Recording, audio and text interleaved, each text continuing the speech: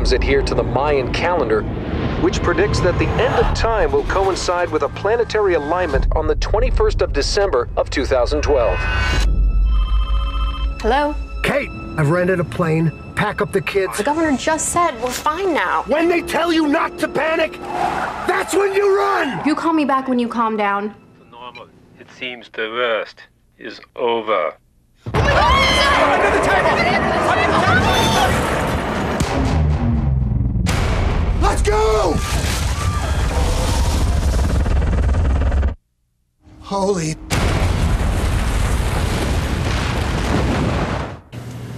So you guys had your Poseidon moment in this movie.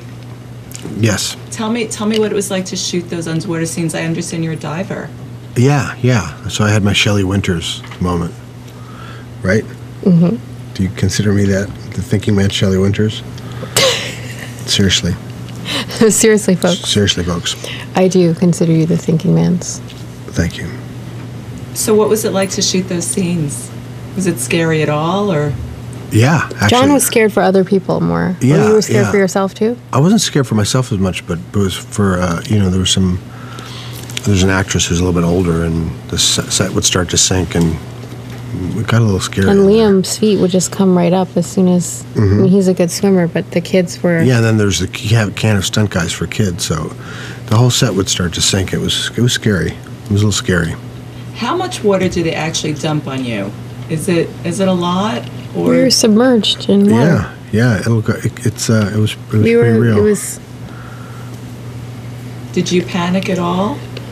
No, I was okay. I mean, we have a really good crew, and John was there almost all the time. But you're not like me. You don't mind water that much. You like water. I like water, but I'm not some great swimmer or something. But if you were phobic about water, it would have been a disaster. Or if you were claustrophobic, because when they drop the tank down, that's the scary. water gets higher and higher, and so it's a little scary. Or when you're swimming underwater and there's a ceiling on the set, and you have to. Yeah, I wouldn't have been able to do what you did. If you have to get from here to 20 yards in, It looks great, though. Yeah, but it was.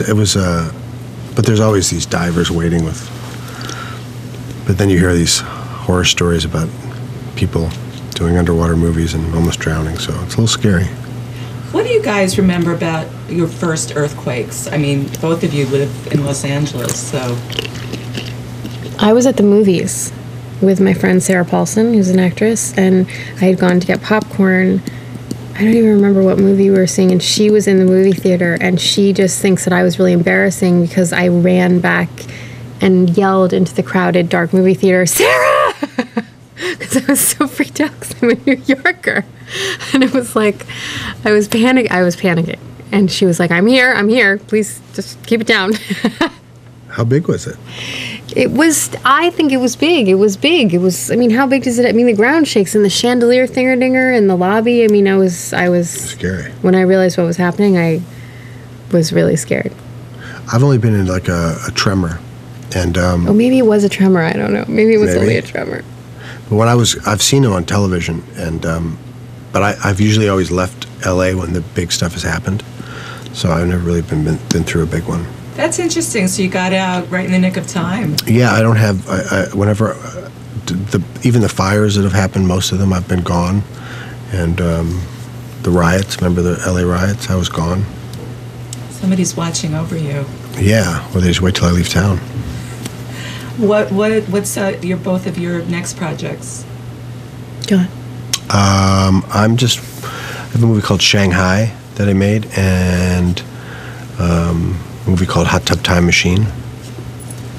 I'll be lining up for Hot Tub Time Machine. Yeah, it's the most important hot tub movie ever made. Me too. Most significant. Thanks. I also have a hot tub movie. No, I don't. Okay. Thanks, guys. Pleasure. Thank you very much.